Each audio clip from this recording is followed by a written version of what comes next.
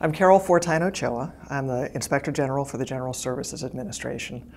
I've been in that role for about 2.5 years, and all told 16 years in the IG community.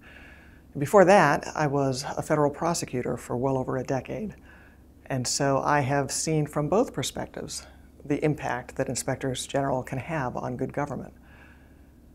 When I think about GSA OIG's impact, I think about the hundreds of millions of dollars, literally, that my folks return to the American taxpayer every year just through contract audits and False Claims Act investigations.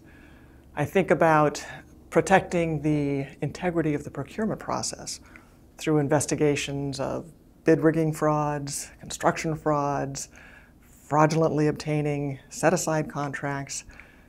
And I think about achieving agency reforms that are prompted specifically because of IG reviews that have focused on things like conference expenditures or technology transformation efforts.